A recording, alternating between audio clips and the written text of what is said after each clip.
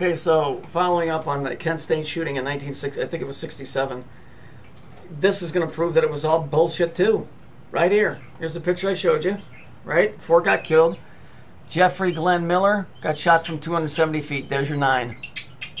Sandra Lee Schuler got shot from 390. There's your 3. This one got shot from 390 feet.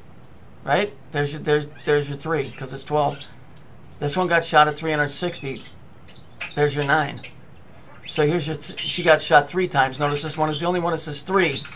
So you got 3, 9, 3, and 3. So you got 33, 9, and 33. It's all bullshit. It's all made up. Every bit of it. It proves it, man. Come on, how could the numbers that we've learned to focus on be the actual numbers of this shooting? Because there's only one explanation. It's because it's the same group doing it, and it's the same bullshit history. It didn't happen. And I'm sorry to say, the guy's my friend, but it does cast some dispersions upon my friend. Okay? Now, maybe there was some shooting and all of that going on when he was there.